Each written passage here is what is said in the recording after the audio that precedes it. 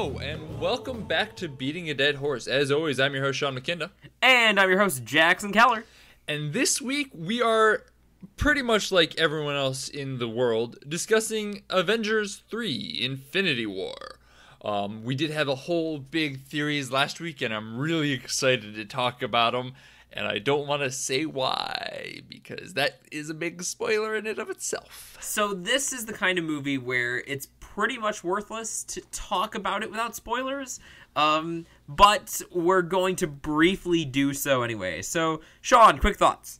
I really enjoyed it. I don't think it was a perfect film. I don't think it's a film that's really going to stand out beyond being in the superhero genre. Like, I think it was a solid superhero movie, one that I definitely enjoyed. I definitely liked it better than the first two Avengers, which I thought were both kind of lame. But it's a solid movie. If you like the superhero genre as of right now, you're gonna like it. Like, there's nothing in it that you really wouldn't like. It's got humor. It's got some heart to it. It's got a talking raccoon, which that's not a spoiler. Everyone knows he's got a talking raccoon. Yeah, I don't know. I liked it well enough. Is it probably the best Avengers movie so far?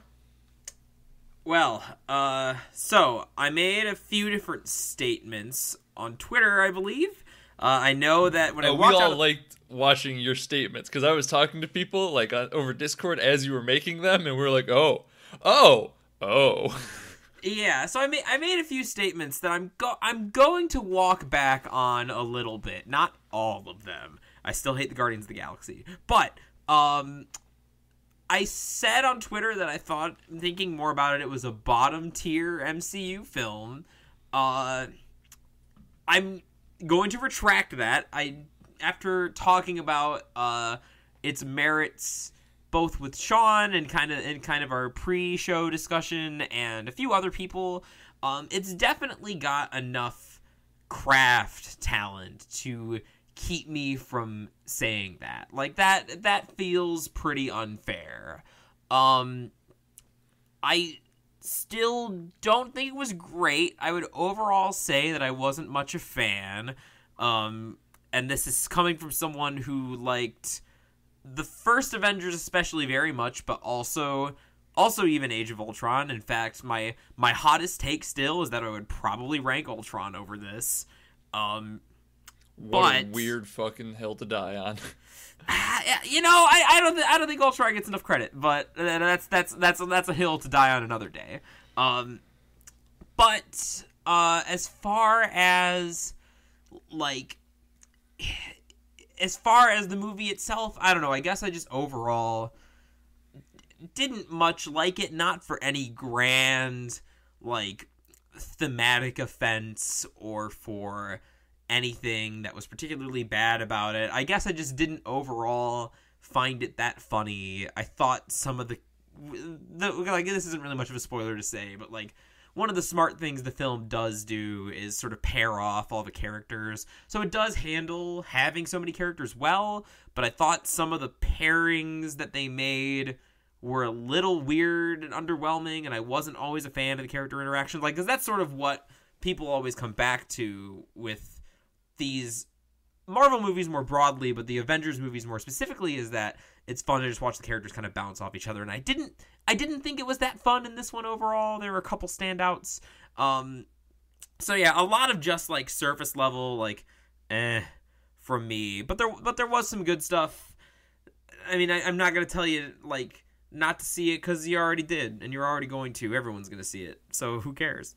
Yeah, I mean, to be fair, I don't disagree with most of the points that you bring up and will bring up. I just don't think that they had as detrimental as an impact as you did, is really what it boils down to. Is I thought overall the characters not all the characters played off each other perfectly, but they played it off each other well enough that I liked it. I mean, it is, if nothing else, an incredible feat that they managed to take 10,000 characters, make them all somewhat engaging and cognitively aware of what they're doing and what they're supposed to be doing, extended over 2 hours and 40 god dang minutes and not ever be overwhelmingly boring. Like, they're absolutely apart, and we're going to talk about one area in particular where I thought it was a little lackluster, but like at no point did I ever feel like, oh, I gotta check my watch. Let's see what's happening. I'm thinking about Hurricane Heist right now. No, I mean, and I think the biggest compliment I can give the movie is that at like 2 hours, however many minutes, like 2 hours, 40 minutes, it still didn't feel as long as a lot of the 90-minute movies that I've seen recently. So, yeah, definitely kudos to that. That's not something that's easy to pull off. So the pacing was good, at least. I mean, like, even barring the pacing, like, even if you have good pacing, you need to have content in it that to keep it moving forward and to keep it enjoyable. Like, if your pacing's good but your movie sucks, you're still going to get bored. Right. So I think that says a lot about it right there, especially because it is the culmination of 10 years and I think 17, 19 movies that work together in some bizarre fashion. Like, this is unprecedented within the whole cinematic field, and the fact that it actually pulls it off well is crazy. Well, I shouldn't say this is unprecedented. We did have Justice League. We did have Justice League, which combined a total of 4 movies, excuse me. But hashtag insert memes about the greatest, most ambitious crossover event in history here. Wait, are you including Suicide Squad in that combination? I am including Suicide Squad in that combination. I don't think DC includes Suicide Squad in that combination. Well, technically Batfleck does appear in it, so. Oh, yeah, I guess he does. I see. I can see your point that it's completely inconsequential.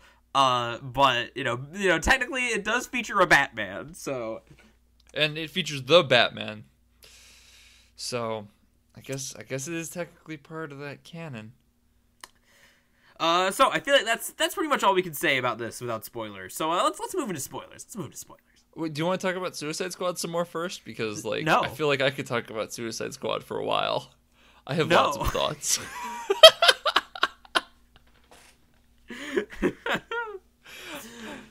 Oh, all right. So yeah, let's talk spoilers. And I think before we really dive into deep spoilers, we need to talk about how we're going to be looking at this movie, because there are a number of ways that you can, because there is we're looking at just this movie as its standalone type of movie, like there's nothing surrounding it, there's no previous movies, which I think we both agree that would be really foolhardy to do, because like this movie, if you don't have the movies prior, makes little consequential sense. Like, all the characters are all based on sprawling movies that have already happened. So to ignore those, I think would not serve us well, and I think would also be very, very hard, just because with the exception of Thor Ragnarok and Jackson, we've seen all of them.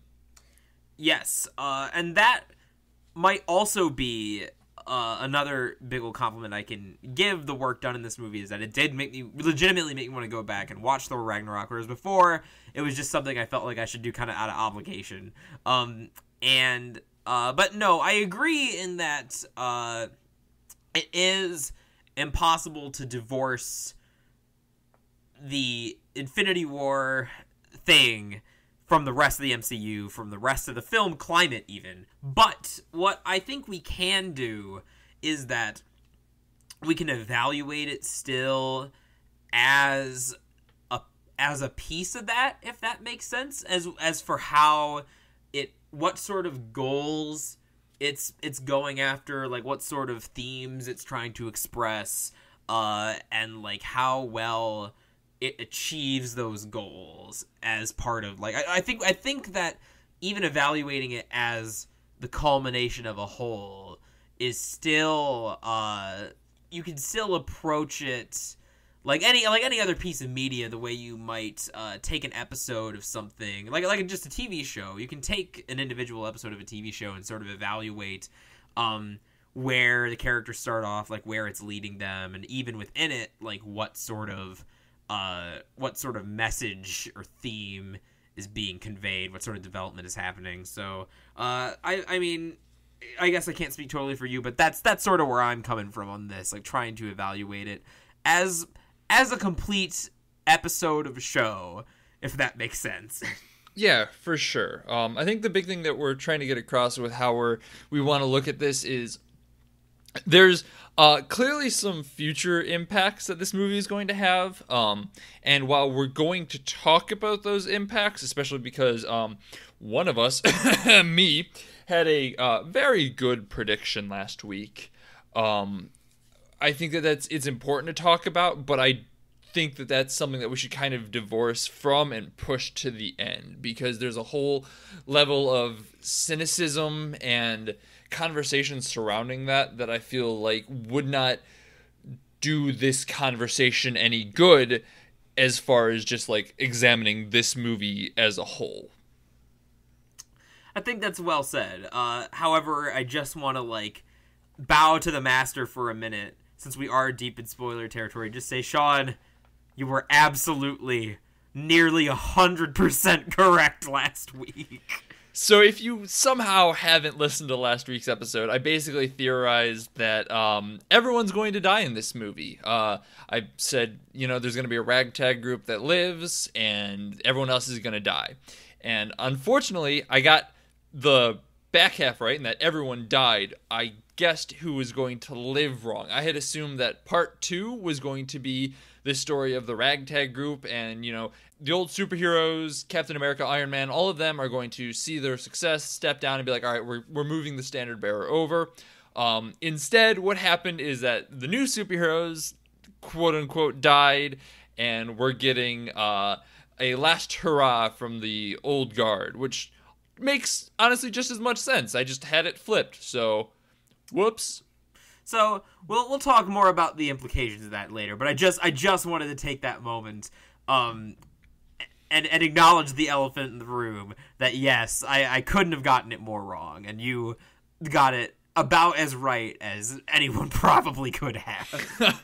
Yeah, that was, as I said, we were really kind of hoping that we were going to be wrong on that one, because it does open a lot of very cynical doors, and doors that, as we said, we will be talking about at the end, but that's for the end. So let's go back to the beginning and talk about Infinity War and the people who die in it. And I want to open up with the weird kind of opening that it actually has, because just right off the bat, within like the first 5 minutes, Thanos straight up kills Loki, which isn't an effective death. It says a whole lot of tone and precedent for what we're going forward with the movie. There's no loyalty to anyone can die, it's going to be remorseless, all that good stuff.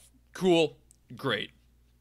The weird part about it, and this is going to be very light spoilers for Ragnarok, I'm not really going to get into any plot details, more of a thematic element to it, is Ragnarok had a huge focus on, like, the redemption of Loki and him, understanding family and kind of like, all right, I'm done being a douchebag. I'm gonna stick with Thor for a little while now.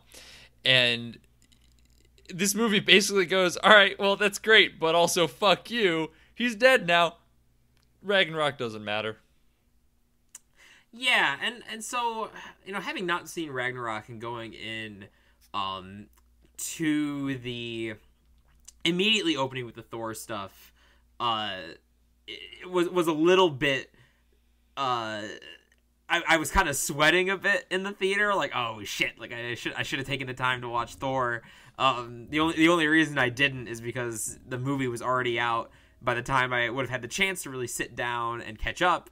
But then I was too afraid of coming across spoilers, and I didn't want that to happen. So I was just like, I'm sure that like the core components will be recapped. And I mean, they weren't really. Thor and Loki are on a ship, and Thanos strangles Loki to death, and then it blows up. Yeah, and basically, And just as we were discussing this, and like this is even bigger that like I didn't really talk about. Like nothing that happened. Ragnarok is really, really fucking good, and I wanted more of the Ragnarok shenanigans that we were given, and the fact that they immediately blow up the ship that takes off at the end of Ragnarok, and I don't really want to say anything more than that because once again spoilers, but it really just undoes the entirety of Ragnarok. Like, nothing in Ragnarok matters anymore. It's still a really good movie, and go watch it, but if you've seen Infinity War at this point, you know that nothing in it matters. And, like... nothing matters. We're all gonna die. Yeah, Which I guess is a kind of statement. I guess so, but, like, that's a weird statement for a superhero movie to make in its opening minutes. Well... And so I think that having it in the opening minutes, it is a weird sort of statement for a superhero movie to make. But I think that if you are going to make that, because that's very much the sort of running thread through this, is perhaps this idea, at least from the hero side, of like all their effort coming out to nothing, like insurmountable odds. Which, I mean, I guess it sets the tone correctly, if nothing else. Oh yeah, I mean, for sure. If you have seen Ragnarok, it does kind of be like, all right, well, the heroics are now a failure. Sorry, but at the same time, it's just kind of a weird undoing of Ragnarok, which is basically the immediate predecessor to this. I know Black Panther came out in between, but Black Panther has much less to do with Infinity War than Ragnarok does. Black Panther was really self-contained by Marvel movie standards. Yeah, entirely. So like Ragnarok really leads into Infinity War. Black Panther just kind of exists, and that's nothing against Black Panther. Black Panther was excellent, but it's weird that the opening scene basically undoes the entirety of Ragnarok, and he loses his eye in Ragnarok and gets his eye back in this movie. So I was given that moment of like some real side eye. I was like, like that seems like a meaningful consequence that this movie kind of undid. It was a symbolic moment, and like, if you're trying to make Chris Hemsworth look hot with both eyes, I really like the one eye patch look. Welcome to the Chris Cast, everybody. Discussing the hotness of the hottest Chris's in Hollywood. I'm trying to think if there's been an instance in the MCU like this where a sequel has like undone sort of the themes or intent of a previous entry, and I sort of realized that it kind of has, because I remember that there was a big stink over the ending of Iron Man 3, how like it's supposed to be like this big moment of like growth, and it looks kind of like it's an end to like the Iron Man story, which of course then we see in Age of Ultron that like it didn't really have that much of a meaningful impact. Like, he just went back to Iron Manning. Which, I mean, that's a bigger problem of the MCU in general, to be perfectly honest, is like, as much as they want these continuity-filled universe to exist, they really seek to undo any sort of meaningful progress made in their individual movies as soon as we hit an Avengers movie. Like, Thor finally had a good movie in which character progress happened, all that good stuff. Iron Man had a great Iron Man 3 where it culminated in him being like, all right, I'm kind of done now. And immediately, we got an Avengers movie after that, and it just went, just kidding. Don't worry about it. Yeah, and so that's, that's sort of weird, because I'm trying to, like, in the solo movies, now that there's a lot more crossover between them, at the beginning, like in Phase 1, they were very much separated, but there's a lot more back and forth between them now. So I think it's, I guess it's just natural, though, that the big crossovers are going to be the ones that, like, undo the consequences or ignore the consequences. it's a little frustrating at times. Like, even Spider-Man Homecoming was undone by this movie, because the whole thing was that he didn't want to be an Avenger yet. He wasn't ready, and then he's like, nah, just kidding, I'm an Avenger now. Oh my god, you're totally right. I didn't even think about that. Yeah, like, all of it. They just, they set up all these things and, like, all these character beats. They're just kind of like, yeah, you know what? Don't worry about it. We'll deal with that later. Who fucking cares? This is the crossover event of the century, and we're gonna make $300 billion opening weekend, smashing all box office records, blah, blah, blah, blah, blah. Who gives a shit about character development? Not us, says Marvel. Well, so character development. This is sort of jumping ahead a little bit, but while we're thinking about this, I sort of wanted to get into why I think the movie ultimately doesn't really work that well for me, because I think there are 3 key reasons. The first of which you I'm mean not like gonna... in Ready Player One? Oh. So, Professor Jackson Halliday has left his 3 keys in this cast to unlock the secrets of why he didn't like Infinity War. So the first one I could just summarize, because there's not that much to it, and that I just didn't find the character interactions all that charming. And that's completely a personal taste thing.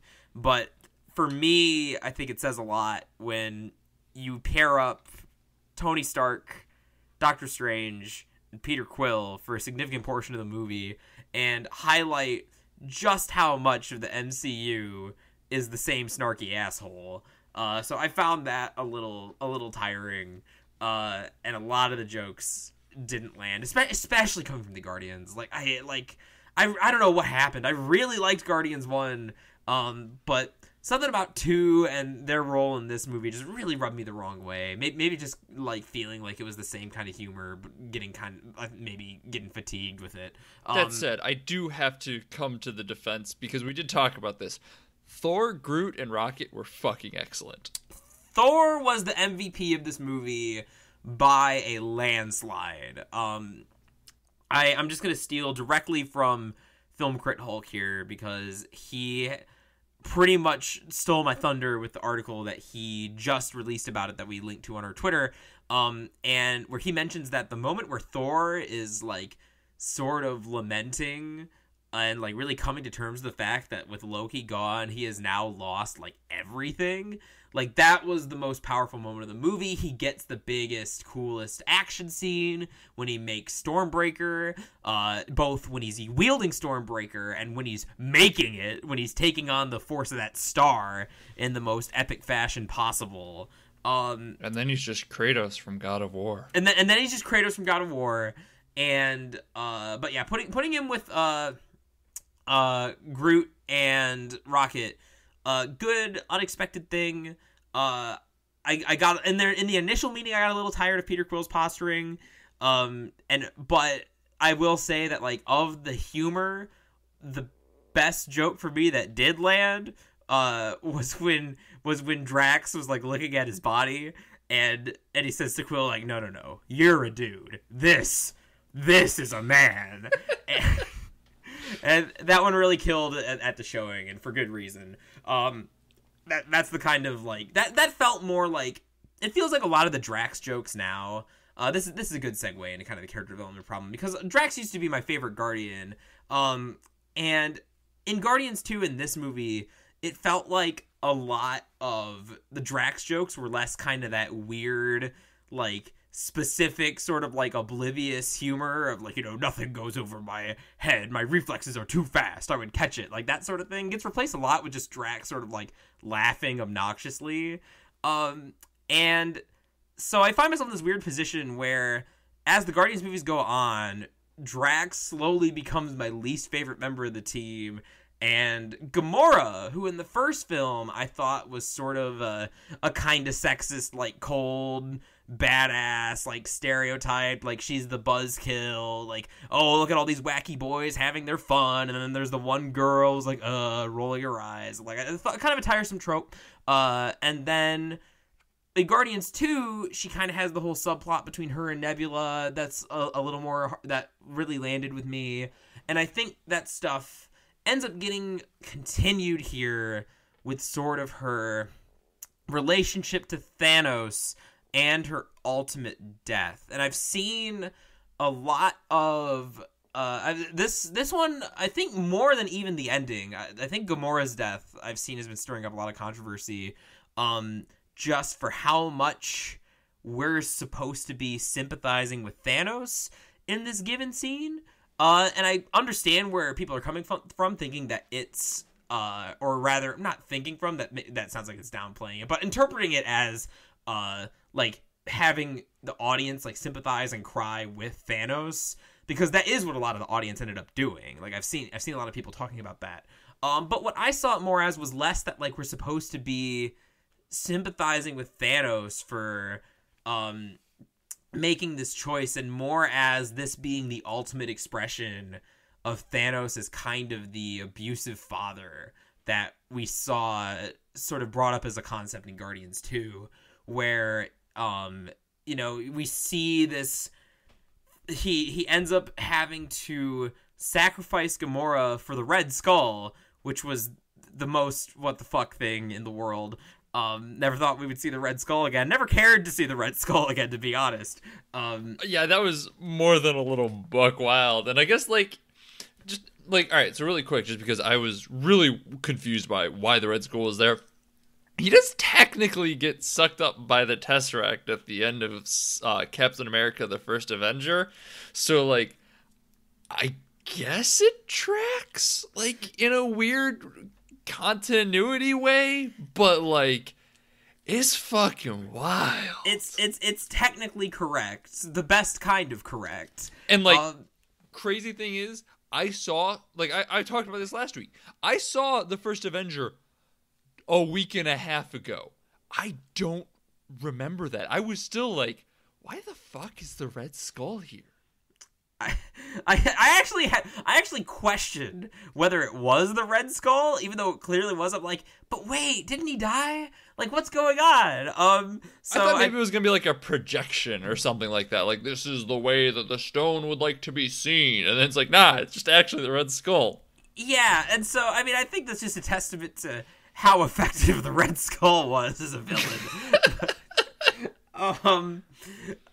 But, you know, all that aside, is that in the sacrifice scene where Thanos gives up, you know, the only thing that he loves, you know, to get the Soul Stone, that to me is the culmination of, like, painting Thanos as the abusive father, as someone who is a monster, but in his own, like, heart, like, thinks that he is on his, like, noble quest, like, thinks that he is doing the correct thing, but it's just all of his abuse taken to a logical extreme. So I get the complaint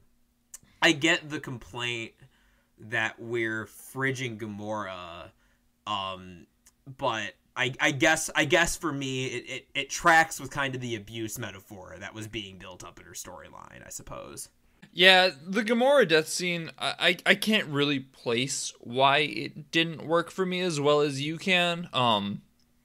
There was just something about it that felt odd to me, and I think it might honestly be that, like, there's a weird moment where you almost want to feel sympathy for Thanos, like, or, like, maybe not that you want to, but, like, you're almost expected to. And I think that's the big problem that people are having, that, like, with the way that tonally the scene is being played, that we are indeed supposed to find this a very sad moment as opposed to a very, like, fucked up moment, I guess, if that makes sense. And, like, I wonder, I'd be hard pressed to assume that, like, you know, I can't even say that, because I was going to say I'd be hard-pressed to assume that this is, like, the Russo brothers actively being like, be sad for Thanos here. But, I mean, I guess if you're trying to create a villain, like, they're clearly trying to actually create a villain and not just another, you know, storm cloud to destroy the world looking directly at you, Galactus. Maybe, like, this is some weird way that they're trying to personify him, but it's so weird. And I was gonna say, maybe it's just like the way the shot construction works or whatever, like just the atmosphere of the scening is just off or whatever, and maybe it would work better with a slightly different cut. But I don't know that it would. It's just so, or like, I don't know that it was unintentional the way it was framed. It just, it's wild and uncomfortable and unpleasant, and I think it's because like you're trying to rationalize Thanos' decision, and I can't get there. Like, I guess I apologize because I am kind of wrestling with my own emotions and how this scene should be perceived, because like there's an argument to be made for, well, you're supposed to kind of wrestle with this feelings of guilt and sadness and whatnot, but like, why? Is like, oh, okay, well, I guess I'm wrestling with the fact that I kind of agree with Space Hitler? Well, so I think that part of this is just based on, like, the previous scenes between Gamora and Thanos and sort of how they play out over the course of the movie. And I think it can fuel the reaction in, like, one of two ways. So, I remember you were saying that you had felt like that all of their stuff was sort of underdeveloped. And I had sort of taken it a little bit differently, like, because I was thinking about the, like, whole abusive dad thing from Guardians 2. And what I saw there was the fact that their interactions were kind of token was something that maybe felt like the point to me, that Thanos is trying to be all fatherly, trying to get Gamora like back into his life and like get him sort of under his control again, but it didn't really but she's not having it. Like, she sees through his bullshit this time, and so it's all very surface level. All his gestures are very token. And so with the way that, like, I read the death scene, like, that all tracks. But if we're under the assumption that the death scene is supposed to make us feel sorry for Thanos or sympathize with Thanos, then the fact that everything earlier was so underdeveloped only makes that coming to that scene more of like an awkward question mark, I guess. So I guess the question is then, if we're not supposed to feel for Thanos, like, what would the goal of the scene be? To just be sad that Gamora died? I read it just as not that we were supposed to be sad for Thanos, but to build and I mean, I guess this is the other problem, is that it is a textbook case of fridging, no matter how you slice it, particularly with how much emphasis is given to Peter Quill's reaction to her death later on.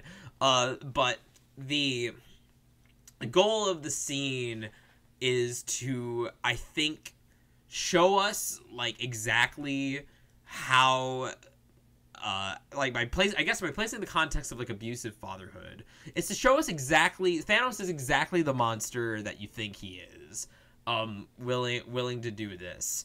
But it also shows, by having him show these emotions, that he really does believe that what he's doing is right, and that this is, like, the sacrifice. Like, that's supposed to be, and I guess this is a good opportunity to jump into the broader discussion on Thanos in general, because he is the main reason.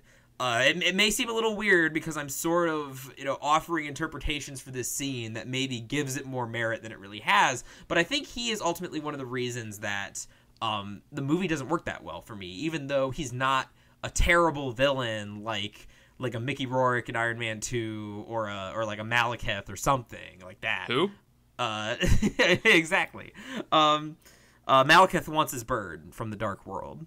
And okay. Is that where they use the Tesseract? Yes. They make him a new bird, but then Thor smashes it with Mjolnir, and then he's very sad. And that was the introduction of young Sheldon, correct? And so because the bird was a phoenix, he was reborn as Thanos' third child, young Sheldon. Back back to Thanos. We were kind of having a little debate over whether or not Thanos had a character in this movie, and I would say that he does. It's not a super interesting or super great character. I think it's a well-performed character. I think that Josh Brolin gives a lot of gravitas to him in, like, power and this sort of, like, soft-spoken, like, understated element that he has. But basically, like, he's just sort of this world-weary guy who thinks he's taken on, like, this grand heroic burden. And that's basically all there is to him. But that is strictly speaking a character. And my problem with it is just that the motivation he has to bring balance by wiping out the universe. It's just such a cliche. And one of my, like, personal pet peeves, because when nobody thinks that way. Genocides in reality are not motivated by this nebulous concept of balance. Like, it drives me nuts in, like, Star Wars too. There's balance, like, morally, it's not a thing. And it's just weird that so many movies keep coming back to this idea of balance, and it's just really trite, really overplayed, and I don't think that, despite how well acted he is and the fact that, like, he does have a character, which automatically puts him a step up from every other, like, pre-Phase 3 Marvel villain. Young Sheldon. But I do think that it just ends up being such a weak thing because it's so removed from any sort of reality. And, like, because even with fantastical things like Infinity Stones, you could still have something, like, even the most, like, grand, like, out there villain. And I'm gonna be, apologies for those of us joining us just because it's an Avengers discussion, but I'm gonna be referencing a bunch of fucking anime here because I think they're great examples. So JoJo's Bizarre Adventure, we talked about that previously. Dio is, like, the biggest mustache twirler, like, about as, like, evil for evil's sake as you can get for a villain, but those first few episodes do a really good job of making you understand why he does what he does and why he thinks the way it is. You can see it in, like, one shot, like, even, and, like, pretty much you understand his character from then on out. Ditto with even more one-dimensional. Frieza from Dragon Ball Z is basically Space Donald Trump. He wants to sell planets to make a profit, and he wants to be the biggest boy in the galaxy, so he's gonna get the Dragon Balls to help cement his position as, like, the, like, real estate broker of everywhere. And they're not super deep, but they're enough. Like, those ideas, the idea of, like, not wanting to be, in Dio's case, like, not wanting to be like, trod on by everyone else, like seize control of your life. Like, that's something that people feel, like, real people feel like. Or even, like, I'm Frieza, I want to have a bunch of money, I want to have a bunch of, like, stuff, planets in this case, instead of, like, buildings. But, like, there's a correlation there that tracks with, like, him being, again, like, Space Donald Trump. But with Thanos, when he starts talking about all this shit about balance to the point where he, like, sacrifices his daughter, finger quotes daughter for it. I mean, it's basically nonsense. So I want to kind of present both a counter argument and an agreement. So I think my counter argument stems from the fact that I would argue that there's a large number of people who believe that there is a balance that can be struck within the universe.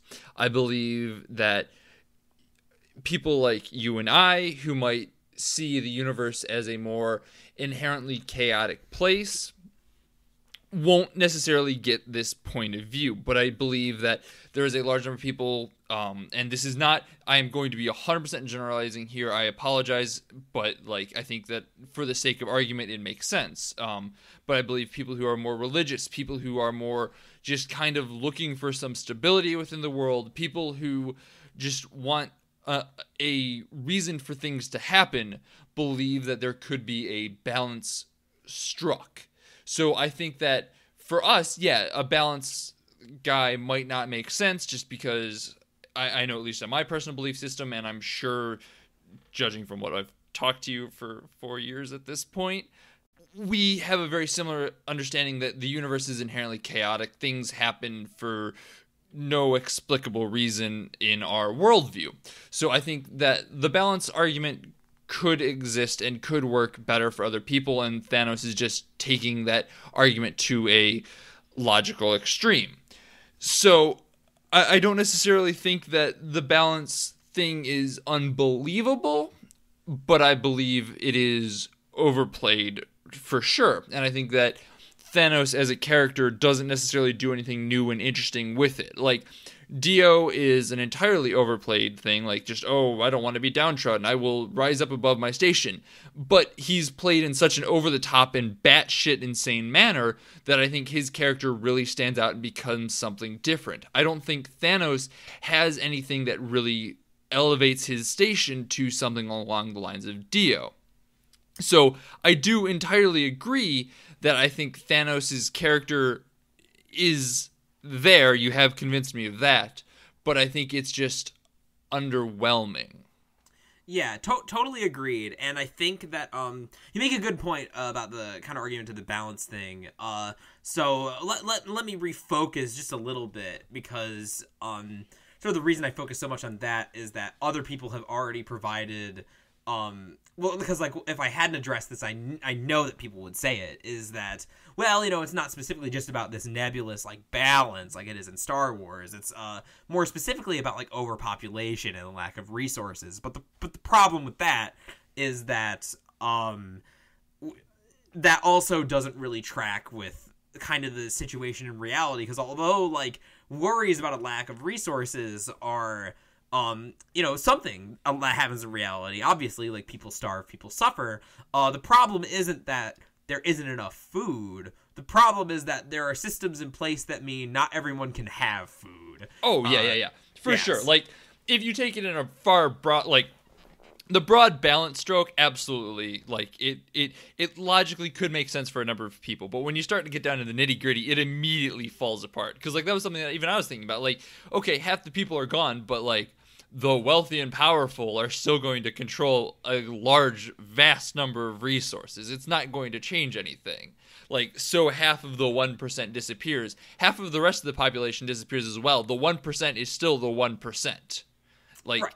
It doesn't change anything. So, like, absolutely, I think that his plan is weird and flawed, but arguably that plays into who Thanos is. Like, as I mentioned last time, his name is, like, stems from Thanatos, which is like self-defeat or something along those lines. I don't exactly remember what it is, but it's Freudian. So, like, it kind of plays into that. Like, he's not a perfect individual. Right. And I guess all this is just to say that like, I mean, I'm sure you would agree, being a big fan of the original, like, Infinity Gauntlet storyline, but I would have much preferred to see the big street version of Thanos wants to fuck Death and impress her. Oh, yeah. I was going to talk about that next, actually, because, like, this whole thing boils down to Thanos is fine. He's fine. He's fine. He's perfectly acceptable as, like, the big bad of a movie like this. I would track him, like, as probably the least good of all the Phase 3 villains that I've seen, at least. But he's certainly better than, like, all the Phase 1 and 2 stuff, pretty much. Counterpoint Dormammu. That's, God, I keep forgetting about Doctor Strange. Okay, never mind. Anyway, just to kind of talk about the way that they could have done Thanos, and just because, God, do I love the Infinity Gauntlet. Basically, to contextualize him with today, Thanos is a MRA incel in the original Infinity Gauntlet, which, if you are unfamiliar with, that's men's rights activist and involuntarily celibate. So the basic idea of it is that if you are unfamiliar with it, I'm so sorry. Yeah, you've just been You're about introduced to to have a your dark, life ruined. dark world. But the basic idea of the comic is that he wants to fuck Death. Death is a woman in this, and he has fallen in love with her. And he's like, all right, let's bang, baby. And she's like, no. And so basically he strives to get the entirety of the Infinity Stones simply to impress her so that they can fuck. And he does all this stuff, and she goes, no. And it's basically him wrestling with the fact that he's done all this, but she still doesn't want him. And it's a wild story. Like, it's insane. And it's a very character-driven story of him being like, why won't you just sleep with me? I'm a nice guy. I'm a nice guy. Look what I've done for you. I've killed half the universe. You're just friend-zoning me, Death. Yeah, no, like that is basically the plot of the comic, is her just rejecting his advances continuously, which is not something that I've seen in a movie, I think, ever. Like, at least not from, like, the perspective of he's clearly the bad guy type of thing. Like, you see that in romantic comedies all the time. And, he ends up being the hero and blah, blah, blah, blah, blah. But in this case, he would literally be an all-powerful god who just wants to get some. And that is wildly more interesting than some balance idea. Yeah, way more interesting, way less cliche, way more human. Like, we can identify... Oh, yeah, you want to humanize them, do that. I mean, like, not that it humanizes them into something, like, good, but, like, we can point to the humans who are like this. We have names for them. I mean, it's way more identifiably human, and even more fucked up than what we see with this, like, heavy-handed burden of balance. Yeah, I don't know. Thanos... Mickey Rourke wants his burden back.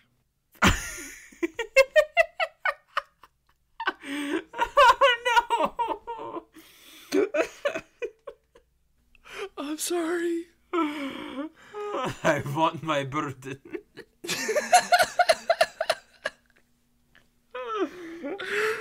God. Alright, so, Whiplash aside, yeah, so I guess just Thanos not being the most engaging villain, and the fact that I don't know if I would so much call him the protagonist of this. I've seen that one thrown around a lot. And I mean, it didn't feel like that all that much to me, but undoubtedly sort of the center of it. The fact that, like, thematically he wasn't all that interesting, and the motives weren't all that like in depth, just meant that, the rest of the way had to be carried by the heroes, who are pretty far flung, and, like, there's they balance them pretty well, her balance, but, like, they don't really add up to much individually. Like, I can't really point to, like, what the story is in terms of, like, the emotional appeal, in terms of, like, character development, just because a lot of it is Thor 4. I mean, yeah, except for Thor, I guess. Like, Thor gets some development. This is, if I had to, like, right now, just, like, off the top of my head, who's the protagonist? It's Thor. Yeah, I mean, I would agree. I would agree with that. It's Thor 4. Yeah, and the shame is just that, like, he ends up not taking up all that much of the movie, like, in the grand scheme of things. So he's got the strongest story, but it still just feels kind of like a drop in the greater Infinity War bucket to me. And that just sort of brings me to the last thing that I guess really cemented why it didn't really work for me. The biggest reason for me that the whole movie didn't really work is the ending, and not just because you called it, and that not only did you call it, but it's even more blatant than I expected about the fact that the consequences aren't really consequences, because we see, you know this because we see Black Panther die, and even if you don't know the whole Marvel Universe production schedule, you know that they're not going to waste Black Panther when he just made them all the money in the universe. So that's just a moment where it's like, no way that anyone fading out right now doesn't come back. And, that's getting into the whole discussion of whether it's fair to judge the movie like that. I mean, I think it's fair in one sense because it did just... Movies are kind of emotional things, and it did temper my emotional reaction to the sequence. But I think that's not all that's going on here, because I did get a little emotional during this part, specifically with Spider-Man fading out of Tony's arms. I think that's the most effective death in the movie is when, like, he's kind of whimpering and, like, saying, like, everything hurts, and he, like, fades away in Tony's arms. And it works for both of them because... ever since, like, Iron Man 3, like, this is what Tony's been afraid of from the beginning. And so it plays really well off of both of their characters. But I guess just speaking of Tony, like, the weird thing about this sequence is that I did find myself getting surprisingly emotional earlier in the movie when, it seemed like Tony was about to die. There's kind of a big fake out where Thanos kind of spears him, but then afterwards he heals himself with nanotech after Strange gives Thanos the Time Stone. All according to Keikaku. All according to Keikaku, the one out of like millions of probabilities or whatever. And I found myself getting surprisingly emotional, even though like I was last week team Iron Man is going to die, no way that Tony Stark survives this movie.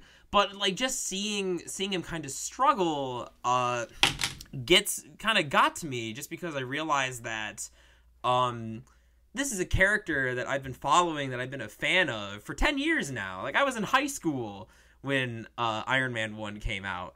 And I'd been really invested in his story for a long time, and I just really enjoyed the character. And so the fact that, like, even though walking in I totally expected that he was gonna die, like, being presented with the possibility, like, did get me emotional, which ultimately was sort of undercut when he ends up surviving the death snap. And then I was sort of thinking about why, like, if I really would have been okay with Iron Man dying in that sequence, because I realized that I wouldn't be, because he wouldn't have died in a way that made sense for where his character was leading. Like, he wouldn't be paying a price for some mistake, like, he wouldn't be making a sacrifice for some greater good. He would have died because Peter Quill fucked up the plan. And that wouldn't have been satisfying to me. And so just thinking about the mechanics of it, like, who dies and why, and like what purpose does it serve in the story, I think that's at the heart of why I wasn't impressed with the death snap. Not necessarily just because I knew that they would all be coming back. I mean, it didn't help, but like, not just because of that. But it's because I didn't really feel what the story was supposed to be with that. It just felt like shock value for its own sake to me. Like, not really tied into something really emotional or character death. Like, you can see, like, even in the like calculus of who dies, it becomes clear sooner rather than later that like it's just going to be the original Avengers. And that's why I guess I think that Spider-Man's death of the snaps works better, because it is rooted in character. It's rooted in both the surface level feelings of Spider-Man being like a teenage boy who, like, we see him really, really retreat into being a kid in this moment, and it's heartbreaking, but also because that is rooted in the whole, like, Tony Spider-Man relationship that has been built up since Civil War, where Tony is serving as kind of this father figure, but he's also kind of has this guilty conscience about like putting him in danger and sort of enabling this. And so watching that tied in with his whole arc about struggling with his PTSD, like the whole reason he made Ultron to try and like keep people safe. Like watching him fail, like in that little moment, the snap was working for me. But then we go to the other characters where it's just sort of, well, this one has to die for this reason in the calculus, and this one and this one and this one. And it robs it of that sort of shock and emotional impact for me. See, honestly, I didn't really feel anything from them all dying at the end, and I'm a little disappointed by that. I do feel like part of it was that I was just incredibly jaded about the whole thing, and I do wish that I could have gotten something out of it. Like, I was really kind of just more rolling my eyes at it. And so, like, I'm a little envious that you got even anything out of the whole death number, so to speak. Yeah, don't let me overstate. Like, everything that I just explained was, like, for a second. Like, for a split second, and then I went right back to rolling my eyes. Listen, that's still more than I got. So, like, it's disappointing to me. And, I think a lot of that was just how jaded I was about it. And I think that it really negatively impacted the ending of the movie. And I wonder if just not knowing everything I knew about the Marvel universe, especially the Marvel shooting schedule, like, I know that there's a second Spider-Man coming out next year. I know that Guardians 3's due at some point. It's a trilogy. And, like, it really kind of just ended with me feeling really jaded about that stuff. But I think that Birth Movie's Death had an absolutely fantastic article just kind of about, like, should that matter? And, like, I feel like in the end I kind of agreed with it, and that there's just a cynical element to my opinion on it, just because I know so much about the current industry and how they're working with it. Like, this moment, I guarantee, was really effective for a lot of people. And, like, I know it was because I was in the theater when it happened. So, I as much as I want to say, oh, it's a brilliant marketing strategy, everyone's going to go on Twitter and talk about it. Everyone's going to go say, oh, go watch this movie. It was wild. It blew away my expectations type of thing. But I feel like that's probably the better way to go about it, even though it probably was a marketing strategy and whatnot. Like, it's a ballsy move, no matter how you look at it, because it could easily backfire just as much. I just am a little upset that they're all clearly going to come back, and I know that. And so I guess this is just what I'm talking about, and why I spent so much time focusing on Spider-Man. I guess it's just what I'm talking about with the idea of this being like a complete episode, because I'm very much of the opinion now that a sequel of a work cannot retroactively ruin that work. It can't really, because none of it's real, and like the emotional experience you have with, like, Thor Ragnarok is a good example. Like, in the canon, yes, like, this ruins Thor Ragnarok's role in the canon, but it doesn't ruin Thor Ragnarok as a work of art unto itself. It still, like, has all those themes.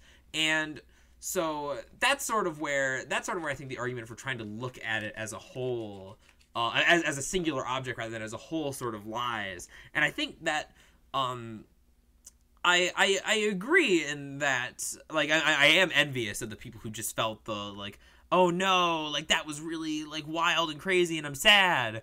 But I think the fact that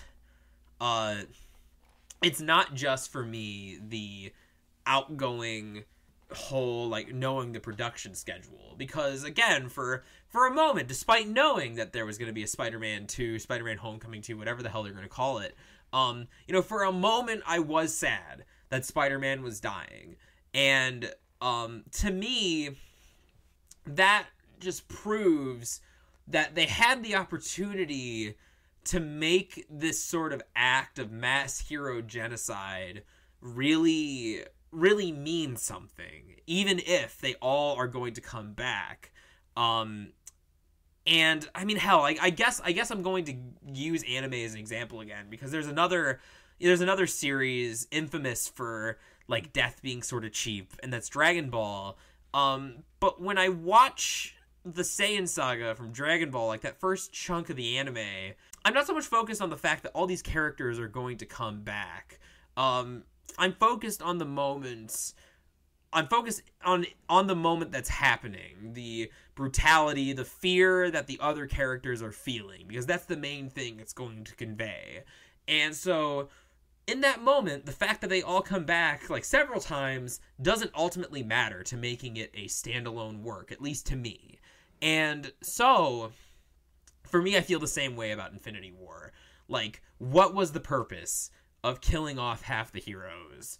And as far as, like, theme, like, narrative, I couldn't really find a solid through line to track. And it just, that's why the most damning thing I can say about it is that it just felt like shock value to me. That they knew it would make people sad, so they did it. And then they can just bring them back. So I think just kind of a couple of thoughts to, I guess, probably wrap this up. We're already at an hour and probably going to go for another 15 minutes minimum.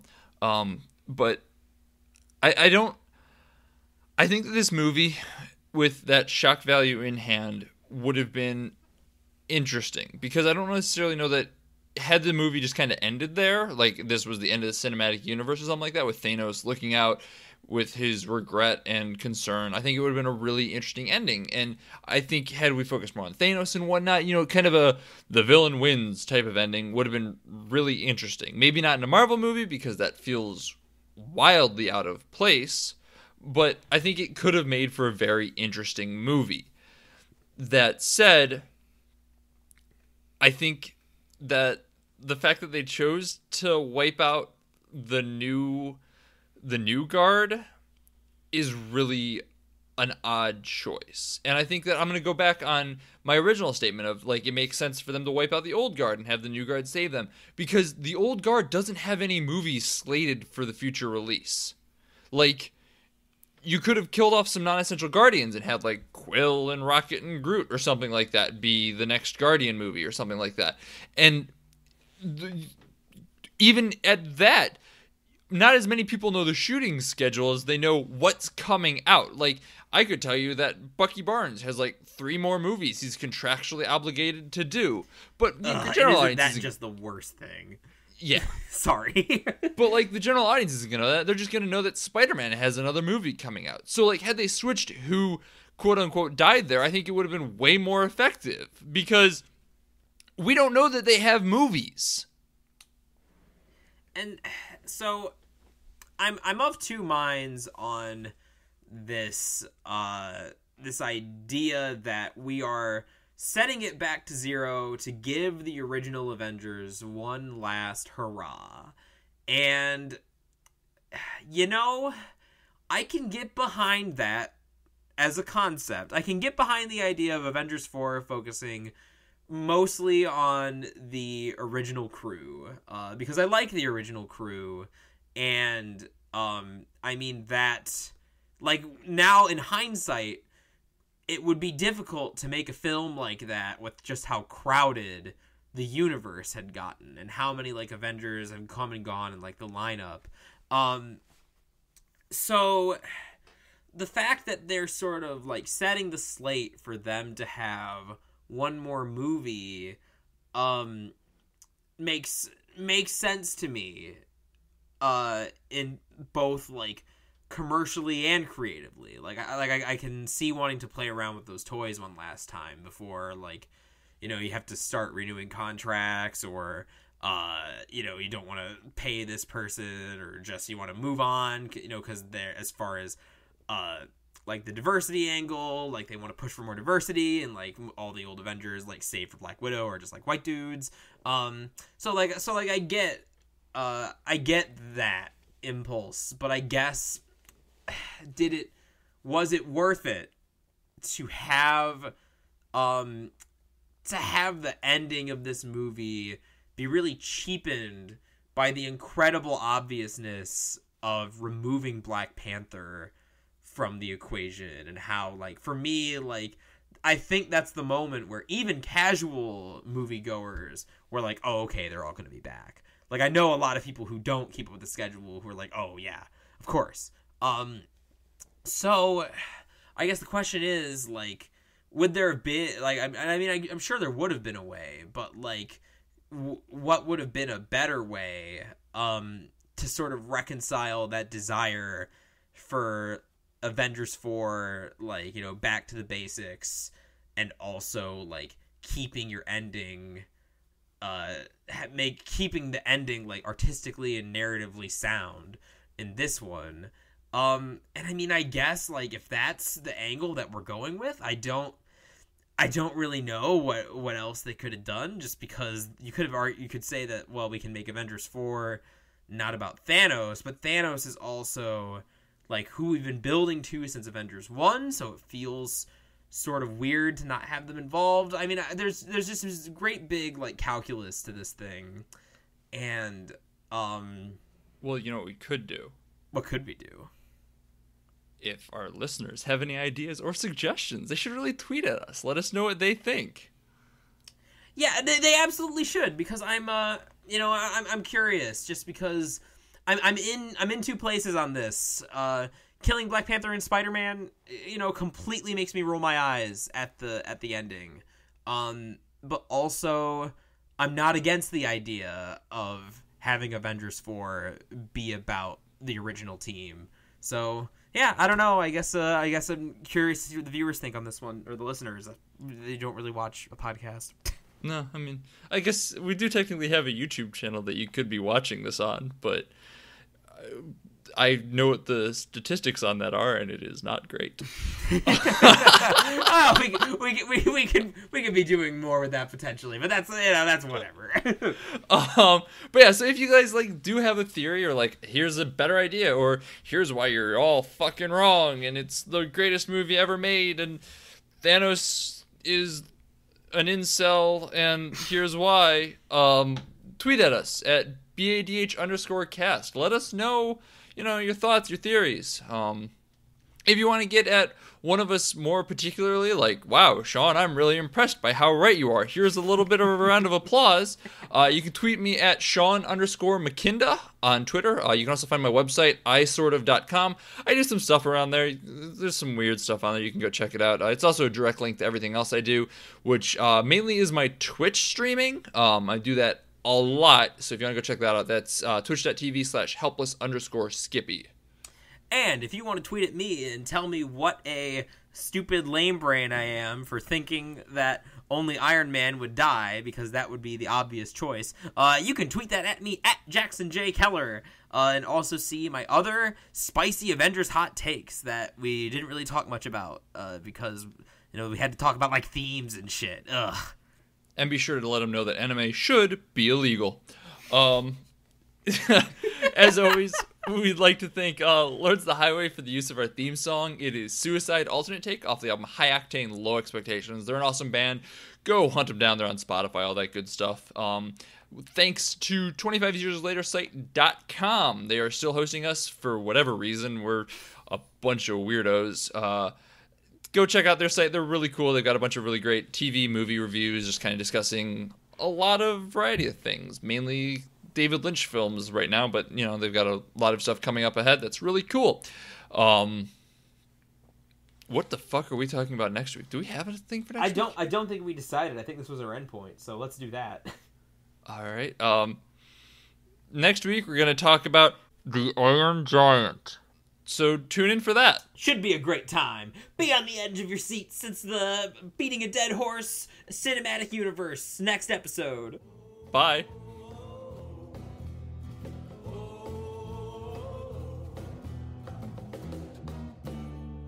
Don't you go into the ground. Don't you go.